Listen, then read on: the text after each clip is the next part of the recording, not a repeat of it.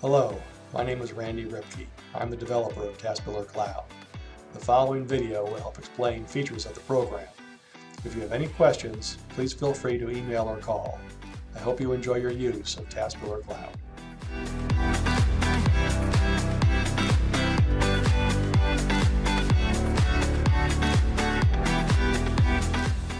Hello again, this is Randy Ripke, the developer of TASbillerCloud. During this video, we're going to discuss setting up TASbillerCloud to accept credit cards and the various methods of posting payments. You'll begin by going into Company Setup and choosing the Payment Processing tab. As you can see, I'm already set up for my credit card processor, who is Sage, and my credentials for payment processing are on file. Now, these credentials are supplied by your merchant gateway, either Sage, Authorize.net, or USA ePay. They're known as API credentials. You may have to get them from the processor. Some merchant portals allow you to get those credentials from the portal. If you're having trouble doing that, get back in touch with me. But you have to be set up here first. This description is what appears on the customer's credit card statement. These options allow you to group payments for online transactions together versus payments that are processed in batch, perhaps on billing day. Maintenance, account number 4001, we can see is set up for auto charge of credit card.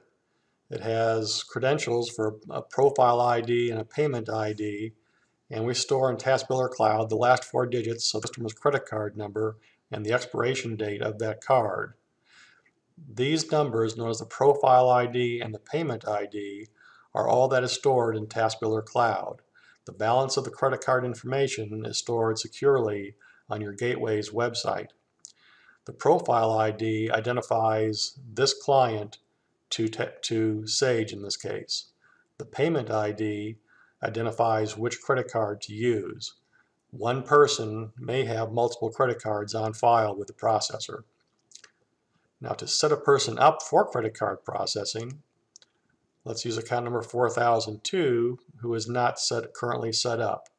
The first thing you want to do is click Create to create a profile ID, and you'll see a number appear automatically. The next thing we're going to do is enter that client's credit card information. When you save this information, it'll confirm that there's a payment ID assigned. You'll see the payment ID go of record in the client's account, and the last 4 of the credit card and the expiration date will be updated. Now, for a sample transaction, account number 4001 calls and says, I'd like to pay my credit card. You have the information on file. And I'd like to use the card ending in 2196 that expires on 10/22. As we can see, we're already set up to accept this credit card for this client. All we do now is select Process Payment Profile Payment. TASbillerCloud will confirm that we're about to charge $100 for this client's credit card. Is that correct? And we say OK.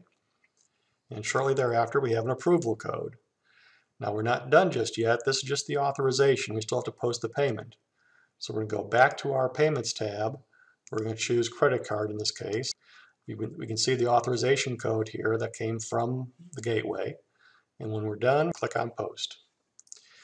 Now, the next option, during the billing period, batch processing can also be used.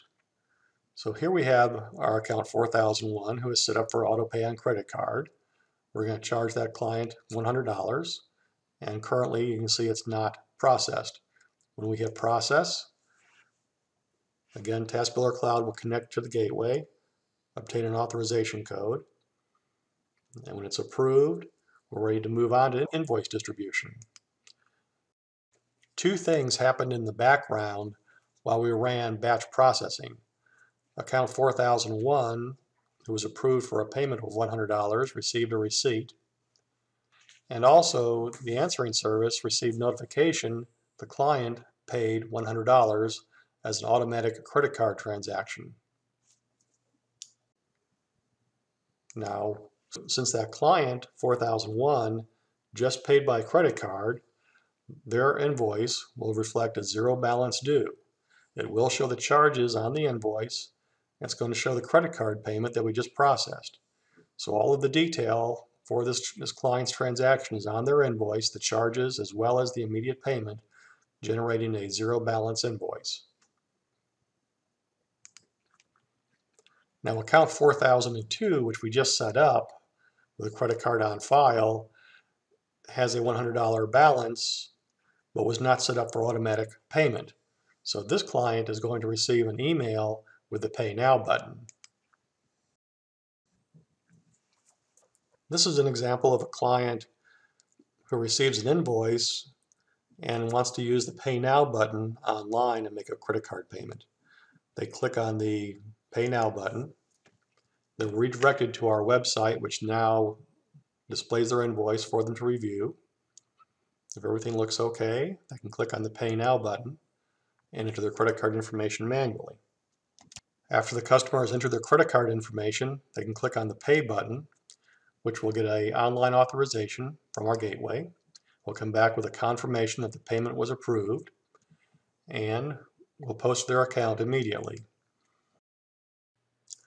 Once again, TASbillerCloud sent a receipt to the person making the payment online, and you can see it was account 4002 this time, making an online payment, and simultaneously sent a notification to the answering service that client 4002 made an online payment for $100. If we were to go into customer maintenance now and bring up account 4002 and look at their invoice payments tab, we can see that on 9/22 a $100 payment was made online. And this payment paid the invoice we just generated on 9/22 for $100. This concludes credit card processing.